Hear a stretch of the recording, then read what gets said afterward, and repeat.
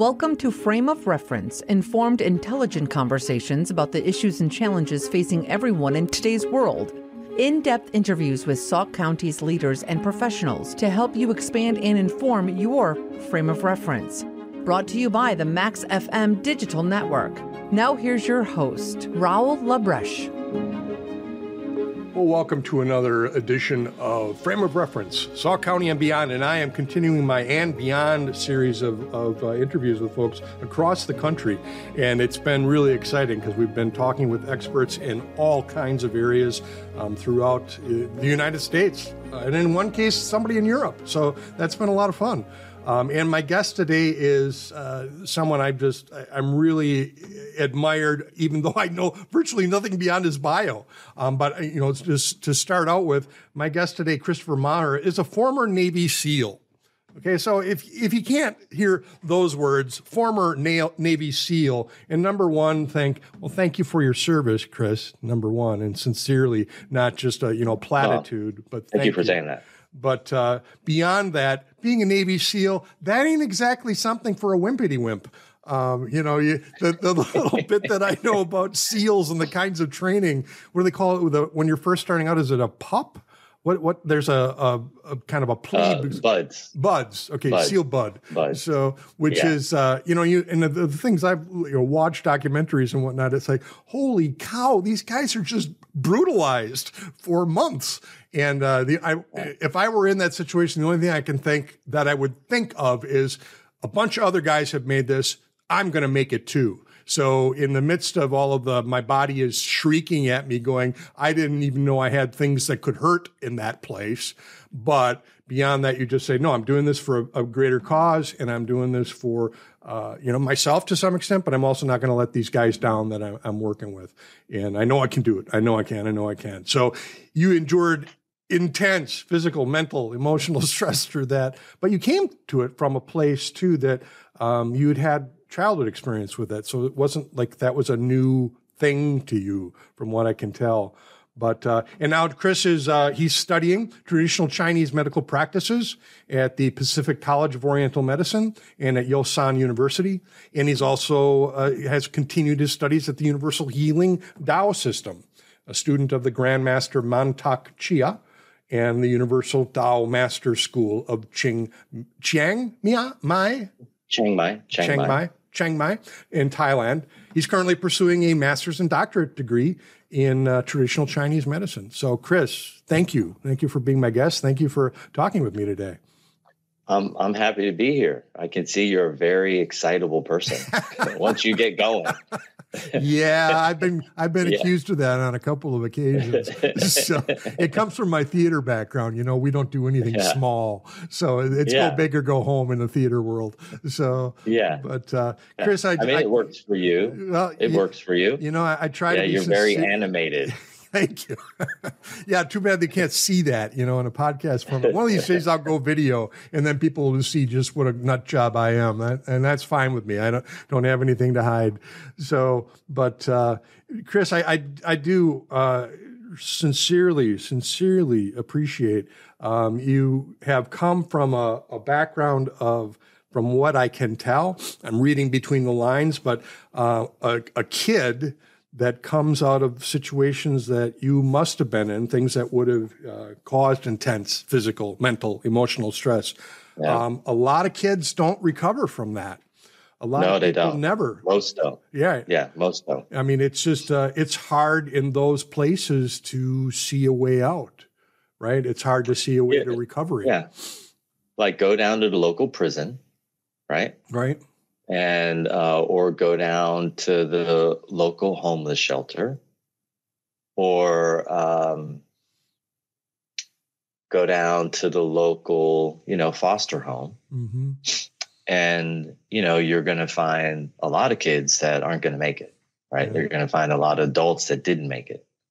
And what I mean by that is they never had a real opportunity to have enough space away from all the difficult things that they were dealing with, or they were also missing people who were supportive and loving and spacious which gave me enough time and space to be able to start to rewrite my own history.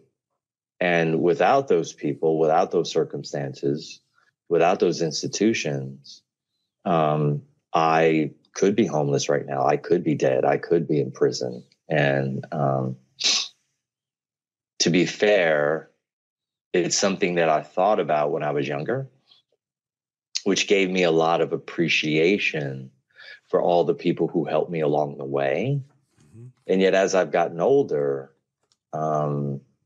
I've appreciated all the difficult things that I've gone through. So instead of appreciating the people who helped me get to the other side, now I appreciate the pain. I appreciate the discomfort. I appreciate the challenges, because those are the things that have made me what I consider to be a very valuable asset in society for anyone who wants to grow beyond their limitations, who's been through any level of stress, childhood stress, or work stress, or emotional stress, that wants to experience what it is they really came for. They want to know who it is they really are. Yeah, it's interesting. We were talking just a little bit before we started recording, and I said I'm kind of a Star Trek nut. And one of the movies that gets, I think, unfairly maligned is Star Trek V.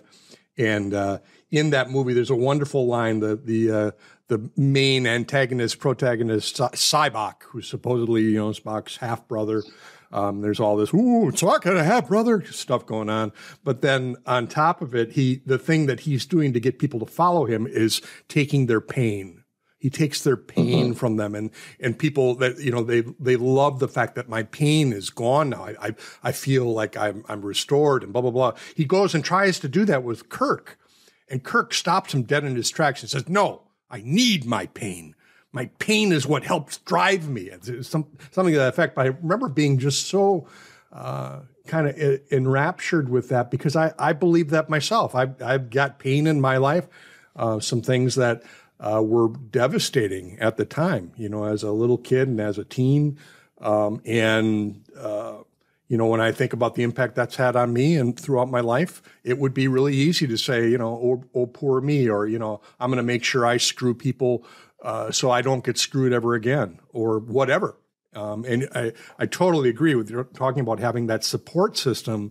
When you think about the number of people that do not have a support system, they don't have anybody there, a grandma even, in a lot of previous times, there was a next generation or a further back generation that had the wisdom and the understanding and the time and the emotional compassion, empathy to be able to say that kid just needs some loving, that kid needs somebody to, care about them.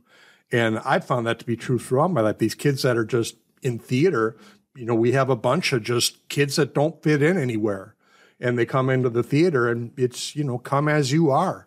And you're quirky, and you might have some behavioral issues, but, in theater, you get to work it out.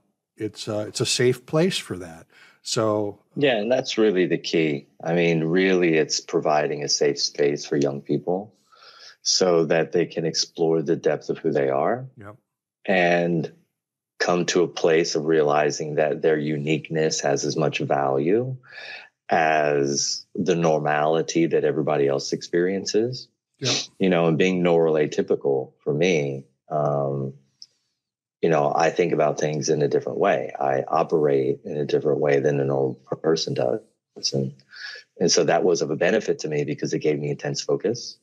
Yet you said something earlier that I want to speak to about Captain Kirk. And there's a place, and I resonated with that initially, where you want to keep your pain because your pain is your driver. And pain can help us grow through negative benefit. Mm-hmm. The challenge with negative benefit is that it requires struggle and strife.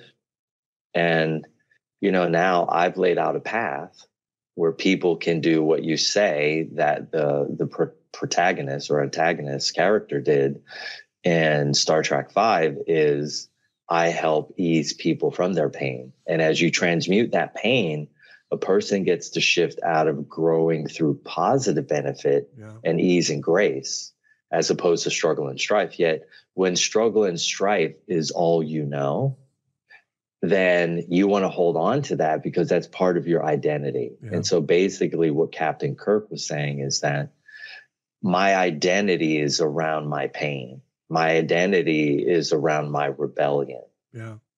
And so when you have so much of that, it becomes very difficult to lay that sword down because you don't know anything else. And so it'd be very intimidating for anyone where their pain has been their driver to accept that, hold on, you mean I can get further faster, experience more, and have more joy, more fun, more pain, and more happiness, and all I have to do is lay down my pain?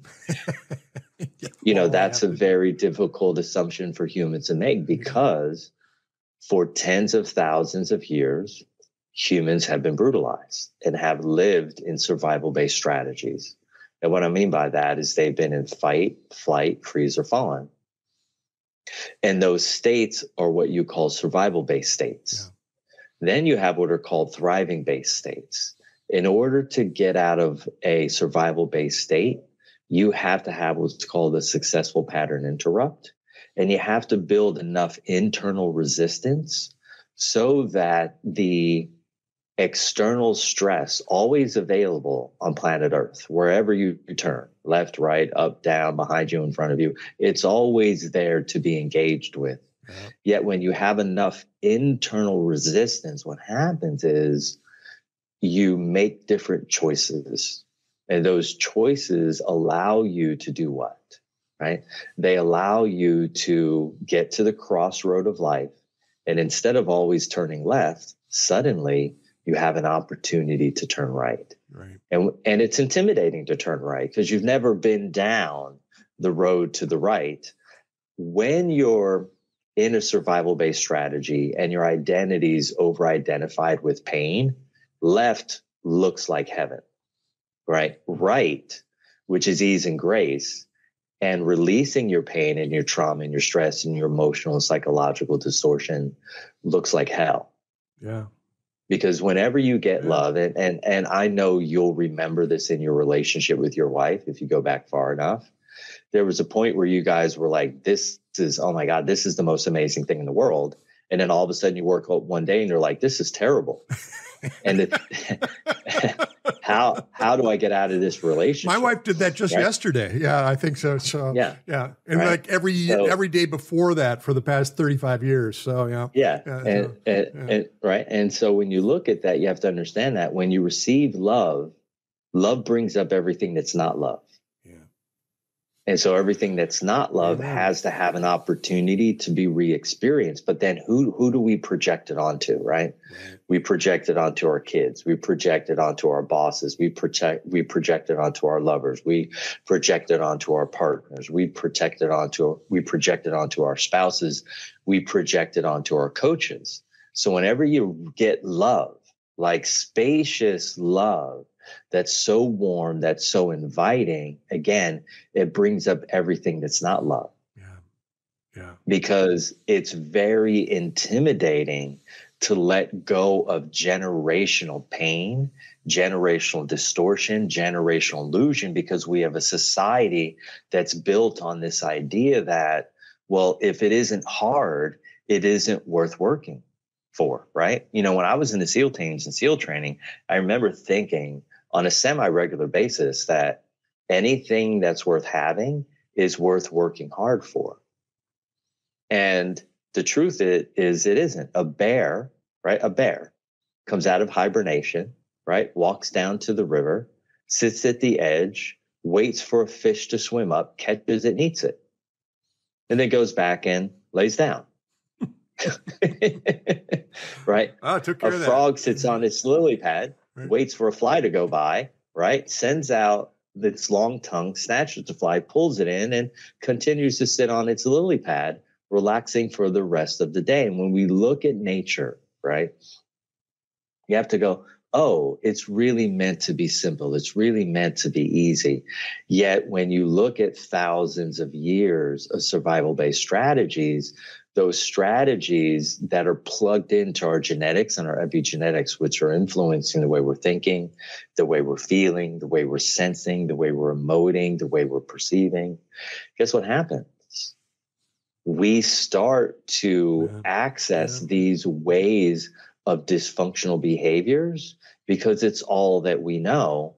And then every bit of our conscious mind, which is our brain, which is designed to keep us safe, is telling us, no, it needs to be difficult. No, it needs to be difficult. While our soul, right, in retrospect, and in the moment and in the future tense is telling us constantly, no, it's supposed to be easy. If it's not easy, then maybe it's incorrect. Yeah. Right? Yeah. How hard is it for the moon to travel around the earth? How difficult is it for the earth to move around the sun? How difficult is it for trees to transition from summer into fall, into winter? Everything that's around us, right, within nature and outside of us in terms of the solar system is very easy. And yet we continue to project that life is supposed to be difficult. And when you run up against a moment where you're severely triggered, that's your opportunity to create a pattern interrupt. And what I mean by that is this. When you sit back, you're totally triggered, you're getting ready to project onto this other person blame. They're the problem. The government's the problem. Gun control is the issue. The Second Amendment is the problem.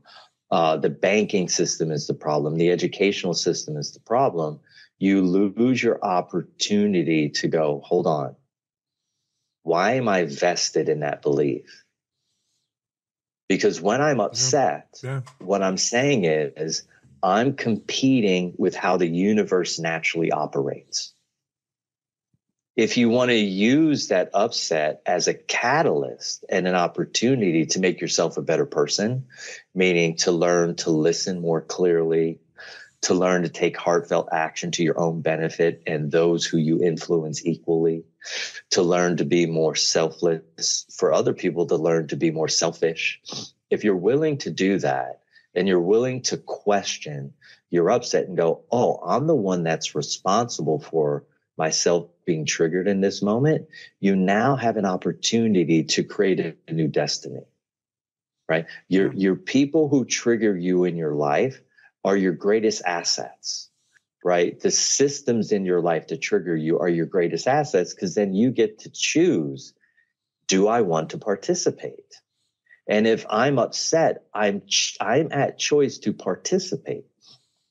Now, when I take that half step back, and I'm sitting here and I'm analyzing and I take a deep breath and I let go of this vested interest that I have in this thing needing to look this way, be this way, and sound this way for me to be okay.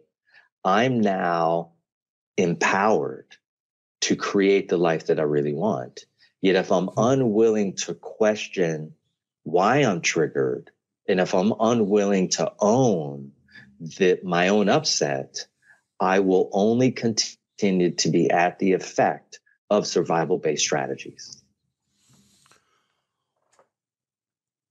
Well, there's a lot to talk about there, isn't there? So, Chris, let's back up a little bit because I'm swimming with probably at least 15 questions I want to ask or think places I can see the discussion going.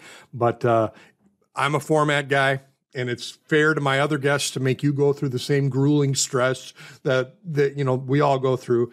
And it's a little get to know you exercise called My Favorite Things. And so very Rorschachtian, I don't think you'll struggle with this at all because you're not going to stress over these kinds of questions. But I'm just going to ask you, what's your favorite bird or whatever? And you just come up with whatever you want. Describe it more fully if you want, but it's meant to be just an opportunity for us to get to know you. Anyone that's listening go, oh yeah, I like the color blue too. So whatever. Okay. So here we go. Ready? So I'm going to answer the first question. Yeah. My favorite bird is the Philadelphia Eagles. The Philadelphia Eagle. Not just any eagle, a Philadelphia Not just eagle. any eagle, a green eagle. Okay. And your favorite, probably your favorite concept is a Philadelphia freedom, right? Maybe, I don't know. Yes. Yeah. Well, my book is called Free for Life. Okay, there you go. See? All right. Well, you already said your favorite color too. It's Philadelphia green, right? So yes, it is. Favorite sandwich? Philadelphia Eagle green. Yeah. My favorite sandwich is a Philadelphia cheesesteak. All right. How about your favorite piece of furniture? Let's see. My favorite piece of furniture is, when they take these huge redwoods and they cut them into a tabletop, and it has all those natural lines. That's my favorite kind of furniture. All natural wood. Okay. So you can see all that grain. You can see what that tree has been through. Yeah. Yeah. In our area, there's a lot of several Amish communities. They're not as big as like the ones in Pennsylvania or Indiana, but the woodwork that they do is always very aware of the grain, aware of having the wood work with all of the different parts, putting them together. So I think you would love to go to some of the Amish shops. If you ever get to Wisconsin, we can show you some of the backroads Amish communities and see what you find. Yeah, I grew up in Lancaster County, which is the largest Amish community in Pennsylvania. Sure. That's the horse and buggy. I've come around the corner in my Camaro. Yeah. Right. Yeah. 1986, doing like 70, and like there is an Amish cart. Yep. Horse and buggy in front of me, and I'm like, okay. And I love that there's this slow moving vehicle triangle on the back of them too. It's always like, yes. Okay. Yeah. So, all right. And then they're usually always trying to wave us past. I'm like, I can't go past you. This is a non-passing zone. So, yeah. But, okay. How about a favorite? Do you have a favorite animal? My favorite animal is the eagle.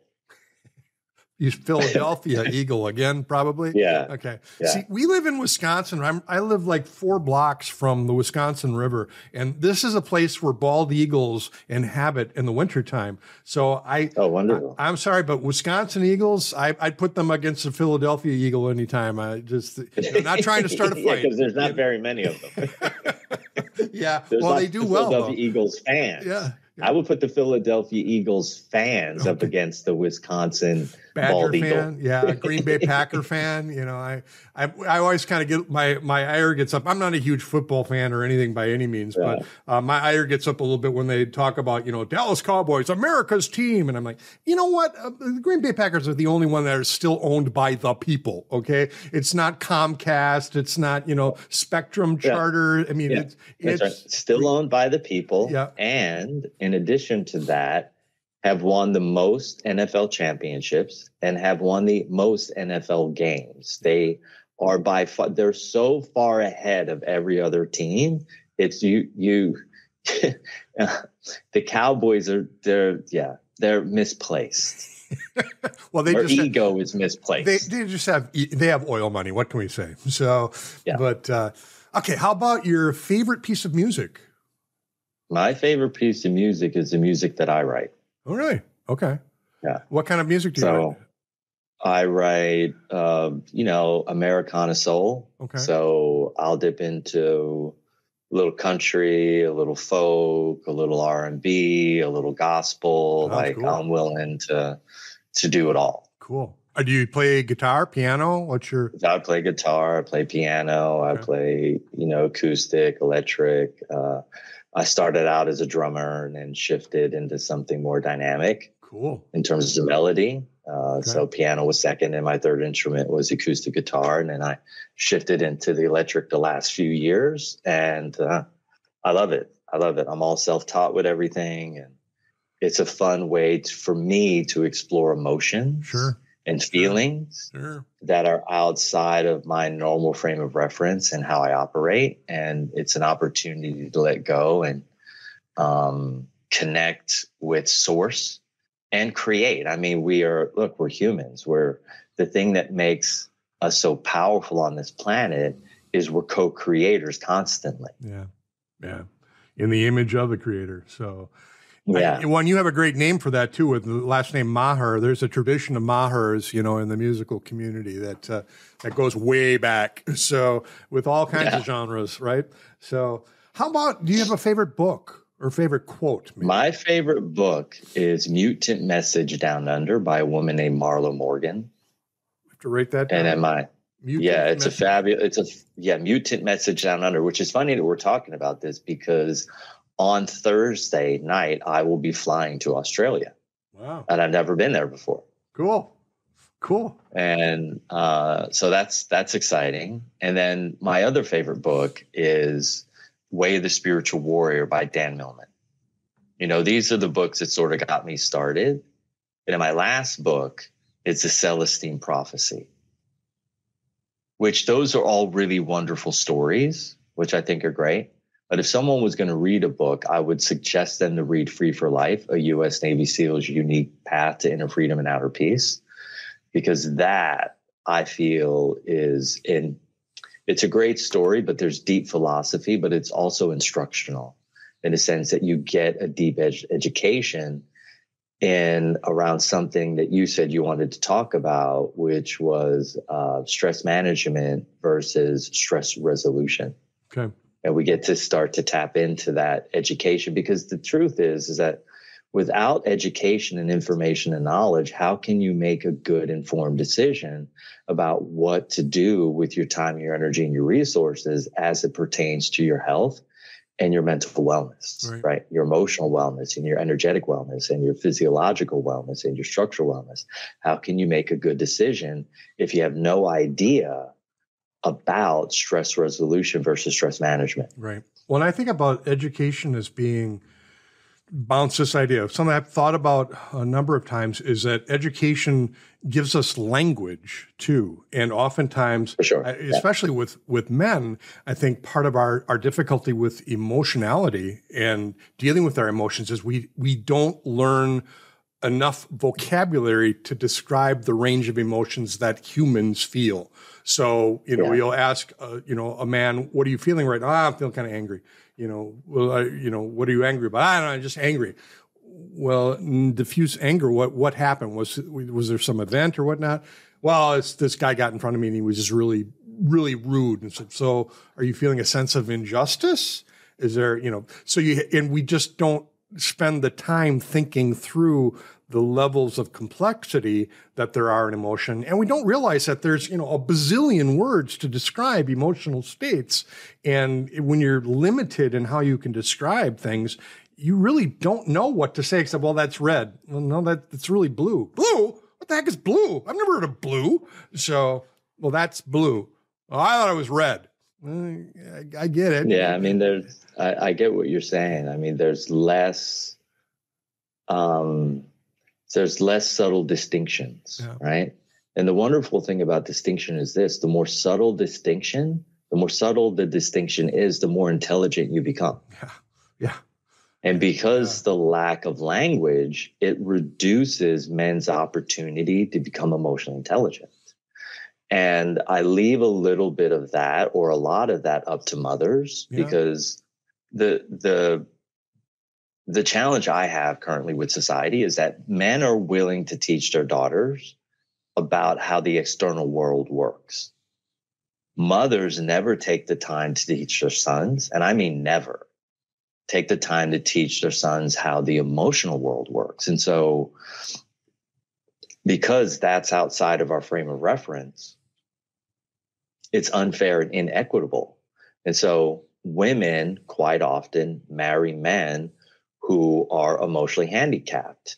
And they're handicapped only because they lack the ability to communicate effectively what they're really feeling. Mm-hmm. And because they can't communicate it, they lean on stoicism as an opportunity to feel safe.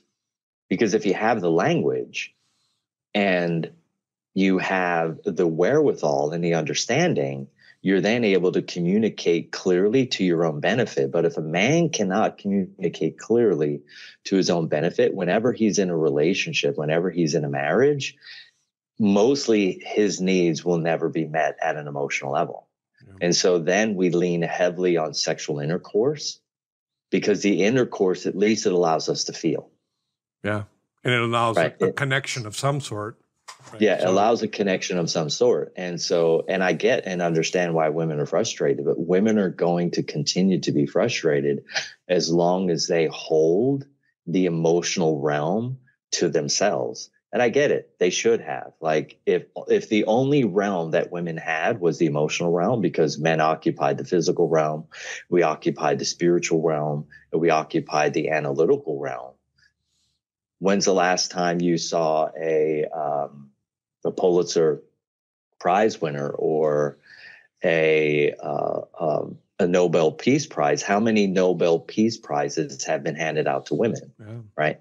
How many priests or how many pastors are female? How many women are paid hundreds of millions of dollars to be physical?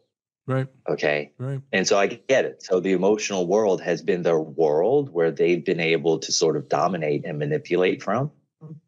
Yet ultimately the races will never be equal unless women are willing to give their little boys, their sons, that opportunity to meet their wives at an emotional level. Yeah. Because if a son could meet a wife at an emotional level and a mother at an emotional level, there would be no competitions between wives and mothers.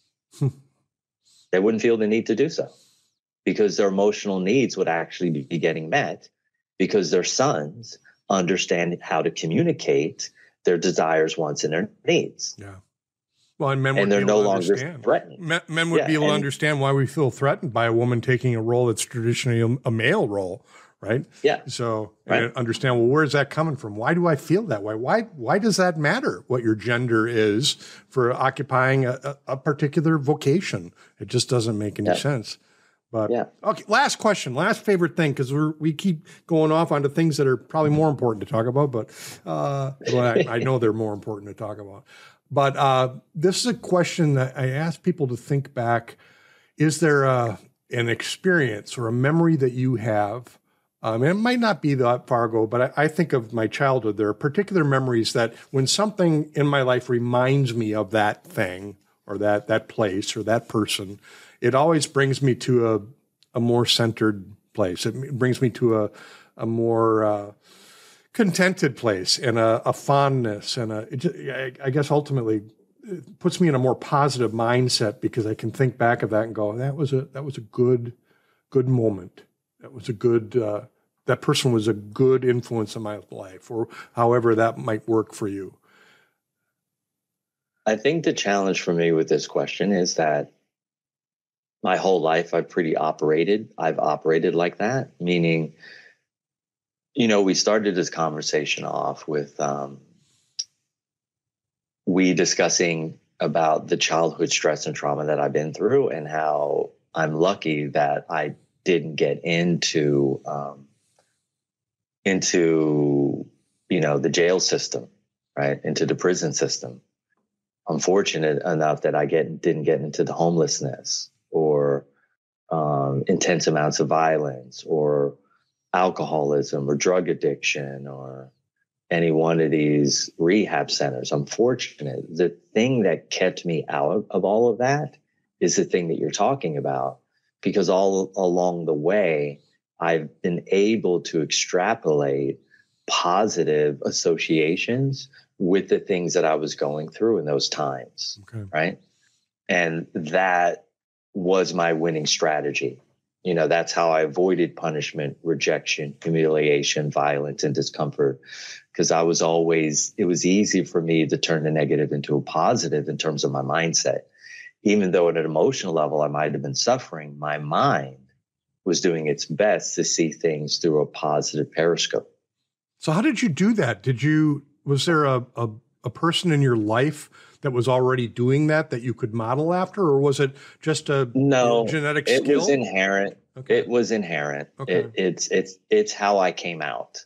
Okay. It's like, you have a kid that's 4 years old and they can play, and they're blind, and they can play the piano, the most complex classical piano pieces, and they're 4 years old and they're blind, right? Right. I came out that way. Okay. So you're an idiot savant of just cool thinking. Yes. So, okay. Yes. Okay. Yes. I was an idiot savant of that. And I am neuroatypical. So that helped me to a point, right? Because it's easy to look at the world through shiny sunglasses that make everything wonderful. Yet ultimately, your body is still taking in the negative imprint of the environment around you. Right. Right. And I got to a place where that strategy no longer worked. Well, and there are people that will see that in another person. And my experience has been there are folks that are almost antagonized by someone that can do that and will lash out against it as if they're there to prove to you that life is not a big rosy, barrel of funness or positivity. And, you just ain't have it as rough as I've had it. So let me teach you a lesson. Right. I can think of that, in my life. I was always blessed to have people around me that I could develop allegiances with pretty regularly, pretty easily by sense of humor or I'm fairly empathetic. I was emotionally sensitive as a kid. And, some people thought I was gay and were antagonistic towards me because I was too emotional for a guy. Come on. In the 60s and 70s, that just wasn't, you didn't do that unless you were effeminate. And I don't know why. It's the way I came out. But there were people that were, openly hated me or acted in a very aggressive stance because of that. And then thankfully there were people in my life that said, you want to get a Rauel? You're going through me. And, they were the size of a brick house. So didn't have to worry too much about physical abuse, but so I get what you're saying. Yeah, I think, I can relate to what you're saying in a sense that I've always had protectors around me. Mm-hmm. And if someone was ever inappropriate, I felt like they received their karma very quickly. My mom was very, I was born in the 60s. And on the same day that, Robert F. Kennedy was assassinated. Really? Yeah. So it was a heavy energy to come into. Right. You know what I mean? He was assassinated and then I land onto the planet hours later. And it's in Philadelphia, which was predominantly known as a black city. And, Robert F. Kennedy was the hope of the African American in the 60s because of his policies that he wanted to push and what he felt was unfair and inequitable. And he was going to stand for those things. Right. And so I came into a very depressed America, right? For at least a particular portion of the population. Right. Well, King had been killed too shortly before that. Yeah. Right. So you've got this sort of multi-layered domino effect. Yeah. His brother had been killed 5 years before that. I mean, we had a whole, look at that song, anybody hear what happened to Abraham, Martin, and John, and you just, it's like somebody comes with a beacon of light and they just get mowed over. So I hear you. It's right. It's a heavy time to be born. It's a heavy time to be born. And so when you come in, I think it was very easy for me to go inside and choose to be very deep. Yeah. And in college, that was my nickname, Deep. And so I've always been able to drill down into something that's very negative and get down to that place of going, oh, I understand why that is that way. And if I can understand something, I can always accept something. Yeah. Yeah. And so that idiot savant nature of my mind's ability to be able to do that has always kept me looking at all the things that I've been through and finding the thread, the silver lining, to understand that it has purpose. Yeah. It has purpose beyond what I know right now. Right. And so I have this inherent trust with God. I have this inherent trust with, supreme prime creation. And it's led me to be able to look upon most of my life and go, okay, yeah, I'm happy I went through those experiences because I love who I am. Yeah. Yeah. Isn't that core too to a lot of dysfunctionality is people not recognizing that, hating that, never getting past that, remaining in a point of antagonism towards negative events in your life, what is the word? It breaks us. It makes it difficult to have a life that's united when you're fighting some fragment and saying, no, I don't want that to fit in anymore. Well, it does fit. It's part of what happened to you and brought you to who you are today. I have negative experiences too that I look back and think, no, that taught me a level of empathy and compassion. That taught me, as theater did, there's an old saying in theater that no one thinks of themselves as an antagonist. So the key to playing very negative people in the theater is to try to unravel, well, what is it that happened that taught that person that was an operable life choice, that was a way to succeed, or that was a way to attain what they wanted in life, to survive, right? Yeah. And it's the same with any of us. I think ultimately that we have to have that sense of, this happened. It wasn't a wonderful experience at the time, but I understand it now, and I'm embracing it now because it's part of a bigger whole that I like. I like me. I like what my life has become as a result, partially of that, but then of what I did with that going down the road. So, and you can teach that to other people, right? The beauty of it is you have horrible experiences happen, makes it harder for you to judge someone, for one, and easier facilitates the idea of, well, when I went through that, this is what I found. Maybe this will be helpful to you. But if nothing else, I know it's difficult, right? Yeah, I mean, I think to sum it up, to distill it down, what we're saying is that the negative and the positive both have the opportunity to lead to the same place. Yeah, yeah. And it's letting go and realizing that, look, you're part of a bigger whole, right? And it's fun to play with the idea of free will, right? But free will also lives within systems. Mm-hmm. And so no one's will is above the system. And realizing that everything that you've called into your life is there for you as an opportunity to love, regardless of what it is, because in the beginning, all there ever was love. And then God decided to add light. And light carried information and knowledge. And then when you add love to light, you get an extremely enormous big bang, which then creates material. And so in the beginning, all there ever was love. In the end, love is all that ever matters. Yeah. And love so if we get to that place, so yes, love is the source of all matter with the added value of light, right? Because it's the information that allows love to create form, right? It's the structure, it's the numbers, it's the science behind it. And, we have this beautiful opportunity now in society to be able to check ourselves, to take stock in new things and new ideas, because there's all this free information that's available that was unavailable. Like my mom committed suicide when she was 29.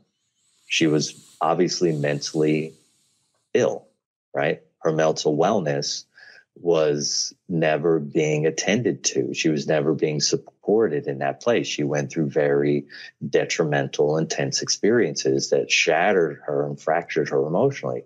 Her father, my grandfather, died of cirrhosis of the liver. What do we know? Mental illness, right? Mm-hmm. So if you got a grandfather who slowly killed himself, right, over time, you have a mother who through blunt force trauma killed herself. You look back at that history and you go, oh, okay, I get it. There's a lot of mental illness that's been going on around us, and we've been doing everything we can to manage these varying stress states unsuccessfully. And what I mean by that is alcohol is an unsuccessful stress management tool because in the end, it destroys your health, right? Mm-hmm. And when your health is compromised, so is your consciousness, right? Let me say that again. When your health is compromised, so is your consciousness. And so when we look at these stress management tools that we've been using to survive our circumstances, we realize that we end up where you and I started in our conversation. Everyone who's our age should remember where they were when they heard about the first person walking into a McDonald's with a submachine gun and killing either 14 or 24 people. I don't remember the exact number. It was a lot. And now, right, in the United States, having 167 mass shootings, right? We started with one. That's where the cultural stress level was in terms of our success of managing our stress. When we look at 167 in a year, so now we're 167 times less successful at managing our stress. That's a big number. Like if you really look at it through that window, you start to go, oh my goodness, what's the best thing that I can do for society? Is it to sign petitions to change gun laws? Is it to get rid of the Second Amendment? Is it those efforts on the outside, or is it the efforts on the inside? Is it reducing my addiction to negative stress management tools like nicotine, caffeine, alcohol, refined sugar, recreational drugs, pharmaceutical drugs, food colorings, and preservatives? Is it reducing my addiction to those substances? Could it really be that simple? And the answer is yes, right?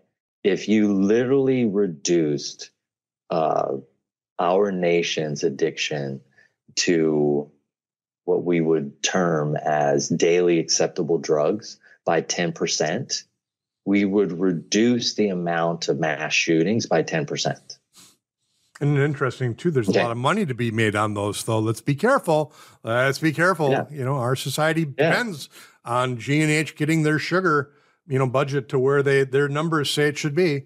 Yeah, it's amazing the number of negative things that we do to ourselves and don't even think about it. Don't even really think about the impact. It's just, I get it, because guess what? People are doing what you're saying. They're doing everything they can to feel normal. Right. Like children today, there's my neighbor who lives next door. If I go out into the hallway any time of the day, you smell marijuana, because he has to smoke constantly in order to avoid debilitating states of anxiety. So the second he starts coming off of his marijuana, because marijuana is what's called an anxiogenic, which means it's an anxiety-causing agent.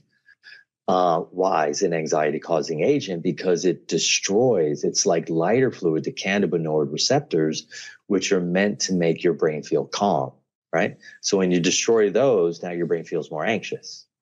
So any time of the day that I go outside, he is puffing away. Well, guess what? He's attempting to feel normal. So at first I was annoyed, right? Because I don't like to be around those substances. And then I thought, he's highly stressed. What else is he going to do? Mm-hmm.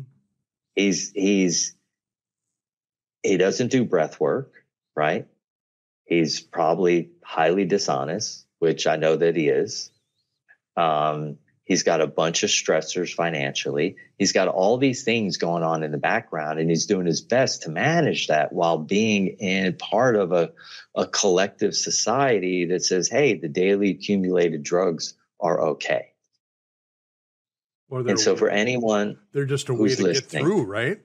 Yeah, they're a way to get through. And so, but people are leaning on whatever they can to attempt to feel normal. So I have no judgment about it.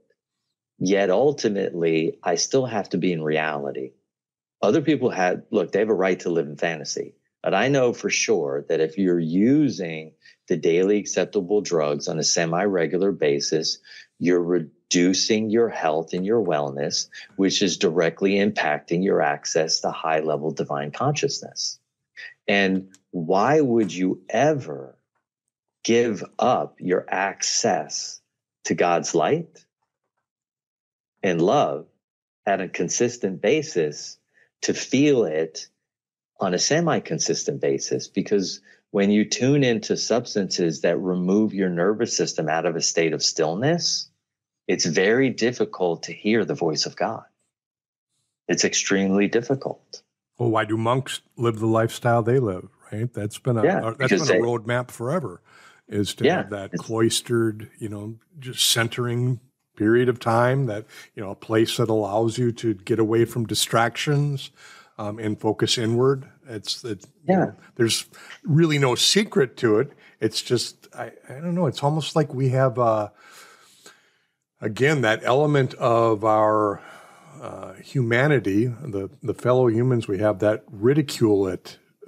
It's seen as like kooks. They're kooks. Those guys are kooks. They're going off, or that, worse yet, they become, they're led by a leader that is not positive, is, actually doing something, a Jim Jones personality, that offers one thing, but is completely, it is something else altogether, and doesn't reveal that until it's too late. Let me talk about the top thing. I'm going to run out of time here. I should have left 4 hours open in my schedule to talk with you, Christopher, but maybe we'll figure something out afterwards. But can we go back? Living with a lifetime of unresolved stress is one of the top things. It's the top thing in the listing I got of topics from Command Your Brand. And it says the signs and physical symptoms of unsolved accumulated stress. I think you sort of alluded to some of those already, but what? Anyone that's listening that, is maybe thinking, I'm dealing with stress just fine. I'm really okay. My dad used to hate the word fine, because when he would ask people, how are you? And they'd say they're fine. He hated that word because it was so ambiguous and so false, and, had a pretense about it that just immediately was a wall. Because fine is, number one, it's not usually fine. You're talking about something that's just a wall up. You're fine. Oh, okay, he's fine. I can move on. When I have in my own life, people ask me how I'm doing, and I have a real hard time not saying, well, do you really want to know, or is this just a platitude? Because I will tell you, I'm pretty good at being in touch with where I am right now, but I don't know that you really want to know that. So, and I think that's part of where the unresolved stress comes from, is we don't have those opportunities to really say, well, I'm struggling with this today, or I'm finding that, this has been a pattern for me that I really am working on trying to get past. I think it's about taking a risk. And the risk is, regardless of whether the person is open to it or not, you make the choice to be emotionally honest. And when someone says they're fine, what they're saying is, I'm effed up, insecure, neurotic, and emotional. Oh, well, why didn't you say so?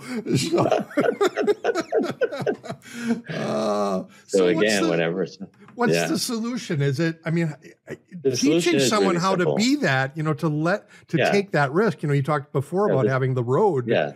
And that's a scary road. The solution is simple, right? The only way out of that state is through honesty, right? Now, honesty is different than truth and different than lying, right? Truth is intuitive, right? Lying is a person is giving you information to avoid punishment, rejection, humiliation, violence, discomfort, pain, and possibly death. And so they're sharing that with you because they're frightened, okay? When someone's dishonest, what they're doing is it's emotional. Dishonesty lives in the emotional world. In the emotional world, it's all about attachment. It's all about connection. And so when we're dishonest, we're disallowing the people in our environment that we influence to know where we're really at in terms of how we feel they're impacting us. And so most people have been raised or trained to never hurt anyone's feelings. And they feel like, well, if I share with them how I'm really feeling about this situation, it's going to hurt their feelings. So what I'll do is I'll be quiet and I'll be silent and I'll deal with it on my own. The challenge is this, is that when you make that choice, you become what's called excessively emotionally self-reliant. And then you move into a state of emotional hyperindependence. And in that state, there's no room for you to move this old toxic emotion outside of you. And then it starts building pressure. And when you build pressure, you start building heat. And when the person starts building heat, all heat rises, right? So when the heat rises, it's called, in Chinese medicine, they call it misting the mind. So now the brain gets excessively hot, and the brain's going to look for any substance that it can in order to try to cool itself down. And so if someone is lacking access to someone like me, what is the prudent action that they can take to create a successful pattern interrupt? And it's easy. Tell the person you're communicating with, hey, I'll be back in a few minutes. I'm going to step outside. So I want to come back in and continue this conversation. And go outside and sit down and focus on slow, deep breathing for about 3 minutes. Set your alarm on your phone. Everyone has their phone with them, and breathe deep, because what happens is the person's triggered. And in this triggered state, they're either going to go into fighting, retreating, freezing, or excessive complimenting of the other person, right? They're going to fawn them. So what can we do? We can take a half step back, breathe, and then go back into that conversation with that person or that environment that's making you feel overwhelmed, and tell someone that you feel overwhelmed. Because when you admit that you're overwhelmed, then guess what happens? The world around you goes, hey, you're overwhelmed. I'm so sorry you're overwhelmed. How can I help you? Because when you admit that you're overwhelmed, instead of being in the protective mode, you automatically shift into the receptive mode. And when you're receptive, you can receive love.